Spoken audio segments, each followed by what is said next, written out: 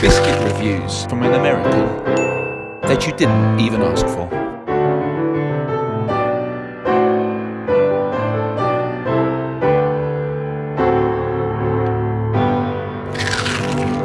What's up, everybody? I am Richman, and welcome to a delicious edition of Biscuit Reviews from an American that you didn't even ask for. Today's biscuit is yet again from the legendary bakery McVities. It is a digestive, but no ordinary digestive for today. We will be sampling the classic caramel digestive.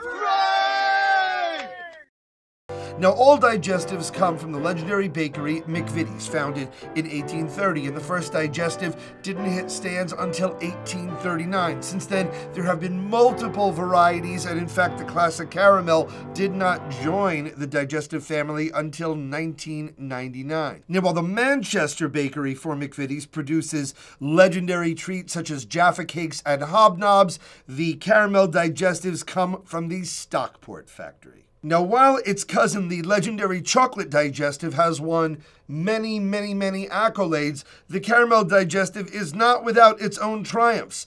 It actually was named number 6 among the 27 best biscuits in the world by the UK Telegraph, and in 2004, a competition was held called Dunk for Britain, and the caramel digestive was voted the UK's favorite dunking biscuit. So today, I will be taking the caramel digestive on its tour through Biscuit Reviews from an American that you didn't even ask for. For those of you unfamiliar with this show, let me break it down for you. I will be sampling the biscuit dry, dunked into milk, dunked into coffee, and dunked into tea. Today's tea comes from legendary superstore Harrods on the old Brompton Road, and this is their afternoon tea blend. The coffee comes from Stone Street Coffee Company. This is their Brooklyn roast, and the milk is and the cookie is going to be delicious. So there you have it, and now it is time to see how this cookie crumbles.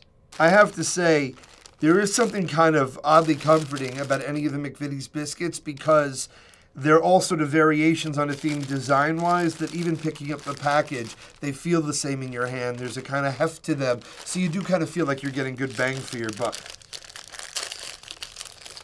Oh. Sweet milk chocolatey caramel love. Okay. It literally smells like Halloween. It's like everything. It's like the sweet sort of yeastiness of a biscuit or a baked good, milk chocolate, and you get that background butterscotchy, buttery caramel kind of flavor.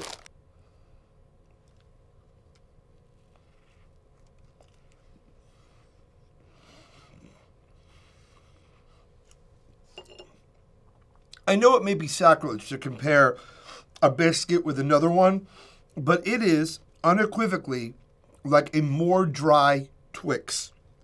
I think the Twix cookie has the same sort of powderiness that this biscuit does. It has more caramel, and the caramel that it has is a little more runny, has a lot less viscosity, which I think makes it a little less dry. The quality of the milk chocolate is excellent. I find that generally a lot of UK biscuits tend to use a kind of chocolate that's superior in many ways to the commercially available biscuits in the United States. It is delicious, it is a bit drying, and it definitely needs a bit of moisture, but the flavor is still terrific. I am going to give the dry biscuit 2.5 cookies. Ooh, come on. That's awesome.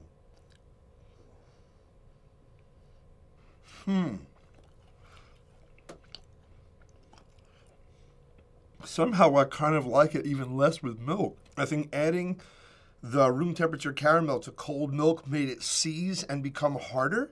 And it was even harder to chew through, and it felt like the caramel became almost like a tile. Not the best dunking experience. I'm actually going to give it 1 cup of milk. Hooray!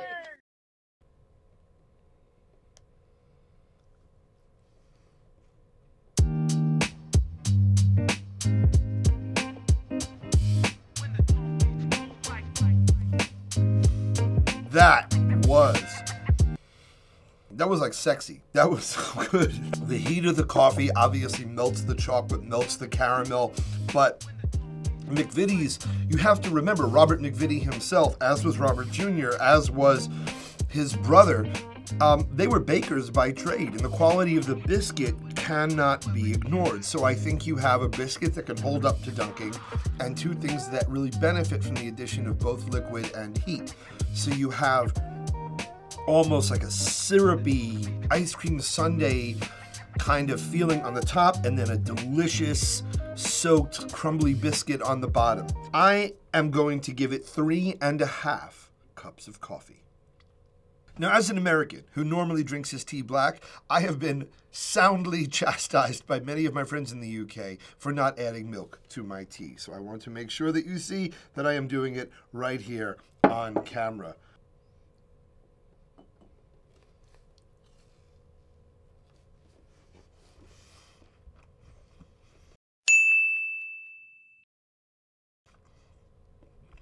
I thought I would like it in tea more than I ended up liking it. In fact, the way that the biscuit reacted to the tea was how I thought it would react in the milk.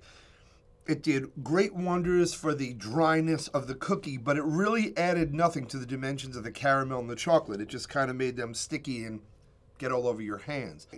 Still a terrific dunk, but certainly not the best I have had. Therefore, I'm going to give the caramel digestive 2.5 cups of tea.